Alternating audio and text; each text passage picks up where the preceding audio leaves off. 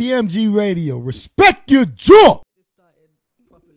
We're starting with a bang. We're going to talk about R. Kelly. Okay, let's get it. Now, I mean, R. Kelly seemed to have found himself in the news for his sexual proclivities. I hope I said that word right. Did I say that word right? Jay? No, Jay's our resident dictionary here. You know what I mean? You got me on that one. You know what I mean?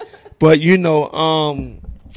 this story seemed to be a bit odd at first. I'm not gonna lie. I first heard. I actually woke up to it. Mm-hmm. I woke up to a headline that said R. Kelly is keeping girls hostage in sexual cult. Mm-hmm. Is that correct, or that's like the premise of the story? Well, I'm gonna let you take this one because you would know more about that gossip than I would. You know what I mean? You being a female here. Not necessarily. All I know is that the family of a girl called, is it something Savage? Joycelyn Savage, I believe. Yeah, right, I've seen that. So they did like a little press conference yesterday. No. Let's be clear. It was one of the oddest press conferences I've ever seen in my life. But yeah, nevertheless, they did it. Right. And, they were saying that it was her parents and I guess some family members and other girls who claimed that they were also part of this cult at one point in time. So long story short, they were saying how she's being held against her will and that everything that she says and does is pretty much controlled by R. Kelly, and that basically she's been with him, she's not contacting them anymore, they can't reach her, they just want her to be released. And they also said that they think she's going through Stockholm syndrome right now too. But anyway, apart from that, what I saw today is that she had released a video basically saying, I'm not being held against my will. Via which outlet? Damn, well, I saw it on TMZ. Let me tell you something. If there's anybody who can find someone in this world, it's TMZ, man.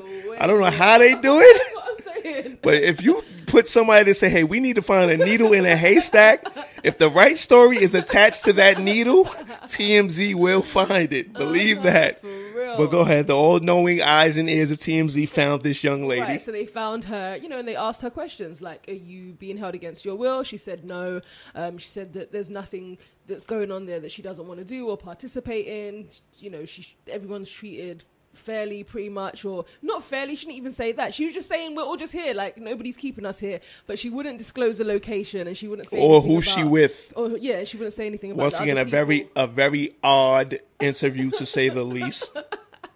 This have you been up to the snuff with this story, JC? JC's face I got time for that shit. Yeah. JC, what's up with your man R. Kelly? JC's our resident R. Kelly guru. I saw him perform live. Radio, He's a great performer. You know what I mean? Great musician. What's up with your man, yo? He ain't doing what? They're all legal, right? I'm saying, stick up for your guy. That's not right. saying in reality, he didn't do anything wrong. Like, I don't see this. I think it's a bunch of nothing. Sorry. The girl who I guess spoke at the press conference was like, she was basically saying, I used to be part of the cult too, and it took a lot for me to one day be able to, pick up and leave. And she was saying that there's a lot of stuff that goes on there that, no parent would want their child to be going through. She said that they would have to ask if they can go to the bathroom, ask if they could leave to go to the other room. They would have to, she was basically saying that because of his fame, he's able to influence them to the point where he manipulates them and basically. Let's backtrack a little bit on that. BuzzFeed actually broke the story. Okay. There's a columnist for BuzzFeed, a journalist, who had been, I guess, quote unquote, investigating this. He said for 9 months. I heard his interview on Hot 97 with Ebro, and he said he had been investigating this story for about 9 months. And then the culmination of facts that he had were laid out in his BuzzFeed article. Go read it for yourself. It's a very in-depth article. It ain't like it's just like, a quick little, boom, boom, boom. He really like taps into all aspects of the story. Mm-hmm. Okay, where do we start with this? All right.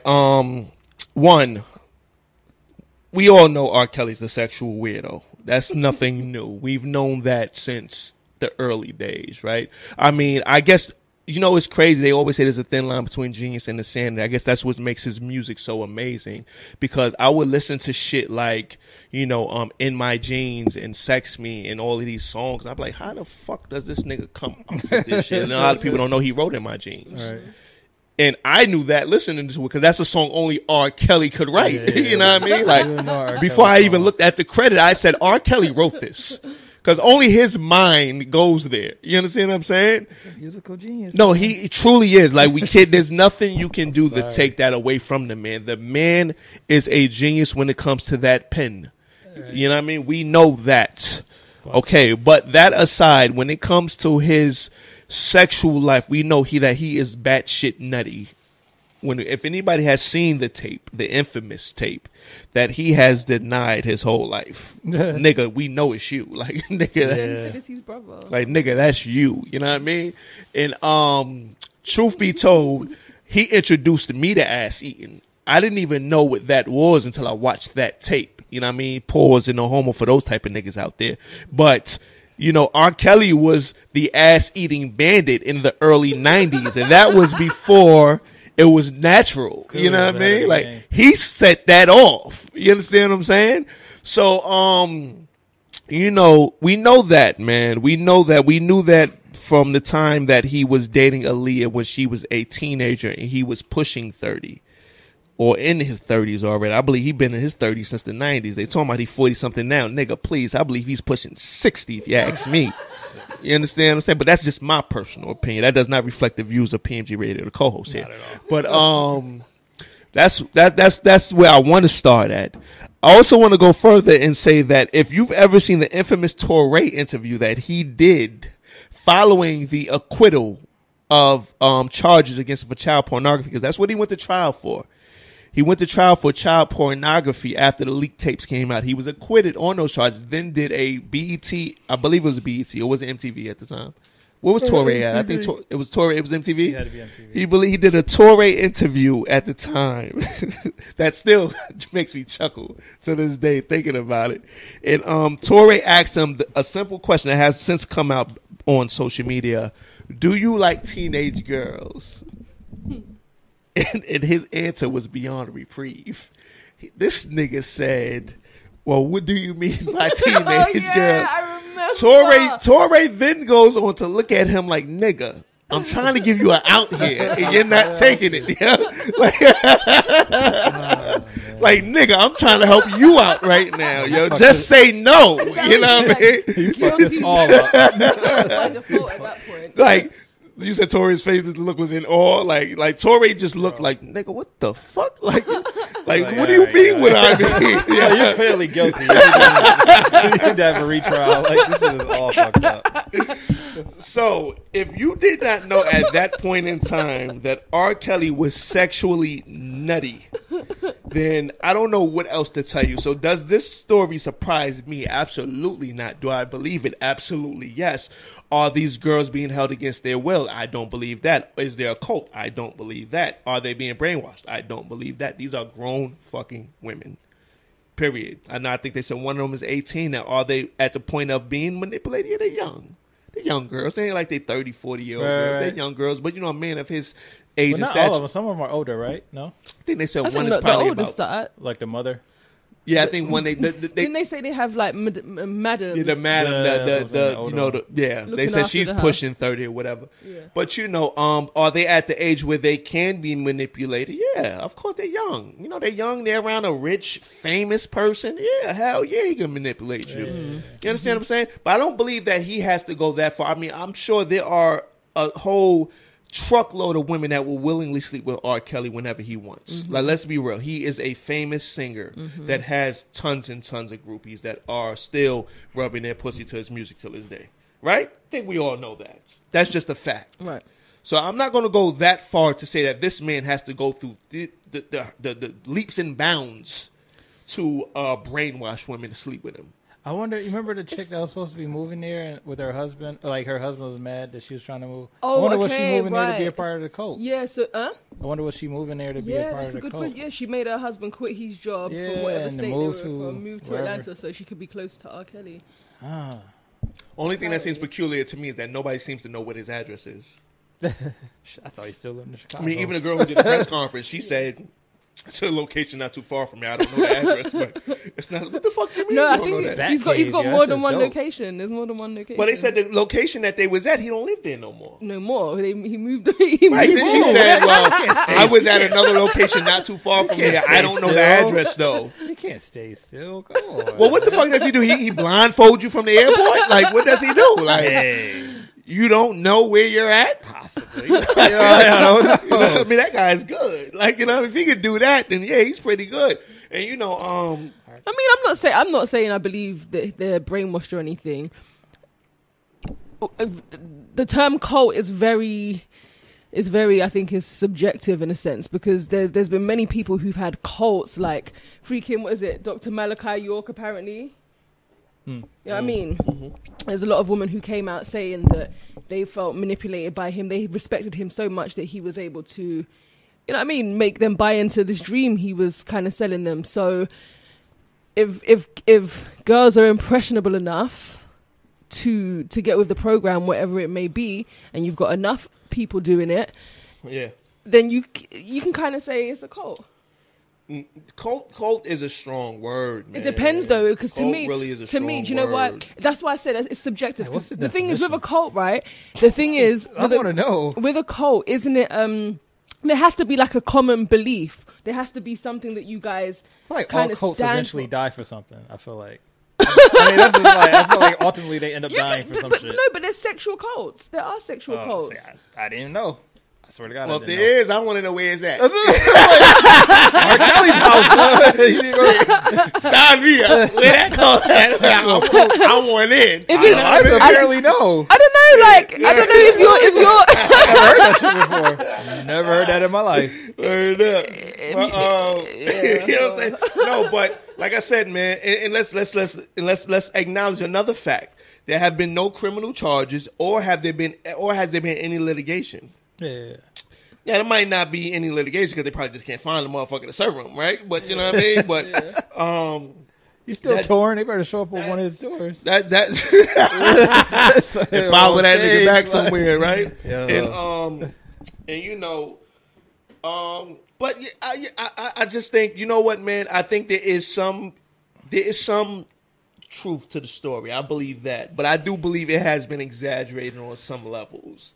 Like, I don't believe that he's standing at the door literally holding these women against their will. Yeah. Like, I don't Right. believe. I'm sorry. I just don't right, believe he has to that. do that. Right, exactly. You know what I mean? I don't think he has to do that. I'm Yeah. pretty sure with anyone that wants to leave, he can replace her with 5 Right. and a fucking snap Right. of a I mean, finger. even the girl You in know the what I press mean? conference, she said that she got the strength to leave, which means he let you leave. Yeah. You know what I mean? It's not like you're bound there. Right. It's just probably it's probably manipulation. It's That's probably probably how he's going to avoid prosecution. Because he's not. Well, holding he's them going to captive. avoid prosecution because they're fucking adults. Yeah, that Period. too. Like that's the end of the case right there. Unless they can prove the younger ones started at the age below, before they became Yeah. legal. That's the only way they can probably try I to think do in something. Georgia, though, the age of consent is 16. I think Oh well, shit. They're in fucked. Georgia. Well, I don't know if they're fucked because they're not You know trying what to I'm go saying?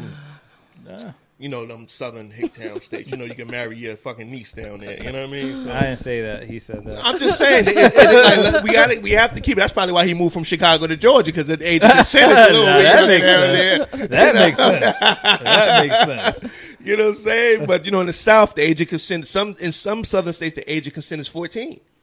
That's You know what I mean? I think in Mississippi, correct me if I'm wrong, anybody out there, but I believe in Mississippi or is it Mississippi or Alabama, one of them, I believe the age of consent is 14 years old. That's crazy. Wow. You understand what I'm saying? So, you know, listen, man, I haven't been able to listen to some of his music since I watched the tape. You know what I'm saying? Because, you know, that was a child in that tape, period. And it rubbed me the wrong way. Because, you know, you think about that and you think about, well, what if that was your sister or somebody you cared about? And you have this grown man, and even at the time of the tape, he was pushing 40. He was a grown man. He wasn't like some young grown man. He was a grown man. You feel me? He had to be at least 35. When was the tape? When did the tape come out? 2004, Yeah, it had to be around that time. 04, 05, around that time. He was in his mid 30s at least around that time. And this girl was 14 years old. He's been doing this shit for like 15 30 the years. most. He's been doing this shit for my whole lifetime, yo. Yeah. And mind you, like they always say, the ones you see ain't always the only ones. Oh, of course. You feel me? It's never like with these kind of guys. It's never the one. If that's the one you saw, then you know it's more than that. You know what I mean? So like I said, man, we always known that he's a little bit off the rails when it comes to his sexual activities. But this story here, I think, you know, for the sake of the people involved, the narrative just needs to be a little bit more honest. Because we can't take it serious if you're telling me, you know, he's holding women against their will. I'm sorry. Like, I'm just going to laugh at that. Like, all right, come on. I'm just thinking like R. Kelly's holding women. Right. like, he don't got shit else to do, though. Right. Like, he don't got shit else to do. It more sounds like people, you know, I mean, he's got a particular lifestyle that some people just don't agree with and wouldn't choose for themselves. Those girls are But yeah, accusing right, them. right. To reference, like, No, but who I'm knows? glad Eliza went there. Is it up to us to agree with it, though? That's what I'm trying to say. It's like that's their choice. Obviously, for parents, I guess you're allowed to be concerned about your children's decisions, whatever. Of course. But for the rest of us, if that's what he chooses to do, which seems to be the case, and the girls, that's what they choose to do, then like, I'm not going to say who are we to judge, but that's their business. Right. How many of them is there? Huh? How many? I don't know. To be honest Allegedly with 4 or you. 5 or whatever. You know what I mean? But, you know, It's not even big enough for a cult. You gotta have at least like 10, right? so you have a cult like limit, like, you know, Yeah, it gotta be like a minimum, like a mandatory minimum, like to be classified. yeah, like 10. Yeah, 5. Yo, the nigga. I'm sorry, I gotta go back to this. The nigga Torre said, "Do you like young teenagers?" That nigga said, "Well, what do you mean by teenage?" I'm dying. Nigga. And he was So he many was ways for him to serious. get out of that. Like He was dead he was serious. serious, too, straight yo. face. Like He's a special dude. Oh, somebody find Torre for me. I gotta ask him like what was going through his mind when that nigga answered that question, yo. Because Torre was clearly like he was doing it for the black people across America. Yeah. He's like, nigga, I'm giving you an out right now. You're not taking it, yo. Like That's why he's out of his fucking mind now, because we keep trying to defend him. Like, word up. But you know what? That aside, man, does it take away from the music? Absolutely not, man. The dude is iconic. When it comes to the music, man, still selling out concerts around the world. So I'm sorry, I'm not going to believe a man who could pack out a venue of 50,000 females. Probably about 2 dudes in the whole building, and they there with their girlfriends because they got drugged there because they ain't have no female friends to go with them. They didn't want to get a ticket away. Oh, but gosh. you got a venue of 50,000 females screaming for this man. So I'm sorry, I don't believe that he has to do anything beyond saying, "Hey, you come through to get females over, yo." yeah. Now, you know, young girls, yeah, the pressure. Okay, maybe, you know, maybe he's dangling a few carrots in front of him. Okay, that's cool, but it's not illegal. It's not illegal, and you know, I don't think that it warrants this kind of attention. Quite honestly, that's just my personal opinion. that's where I'm at with it. I don't think it. What do you think? Like, do you think this warrants this attention that he's getting right now for it? I don't think it. In general, the Do concept. you believe it? I No, didn't but ask you listen, that. huh? Do Do you I believe it? I don't believe that he's holding people against his will. I mean, against their will. Right. Yeah. So no, I don't believe that. But do you believe he has a house full of young females that he's manipulating and brainwashing and all of that stuff to keep them his sex slaves? That's hard. That's really hard for me to say. That's hard for me to say. I don't know, man, because I don't know. You just don't know what goes on behind people's closed doors. You know what I mean? There's regular dudes who aren't celebrities who do stuff like that. There's saw what like goes on there's behind a closed doors already. say again. You saw what goes on behind this closed doors already. Yeah, so I mean, to be honest with you, I can't say yes and I can't say no. There's a chance that he could be and he may not be. Like, I guess we'll see what happens. But I know. There's Would you be there's R. Kelly's definitely sex men. slave? No. Silly. I just want to know if that nigga need an assistant. but Yo, there's- word up, man. I'm willing to apply for that job. But nigga. hold on, Word wasn't up, it? you But heard? no, but listen.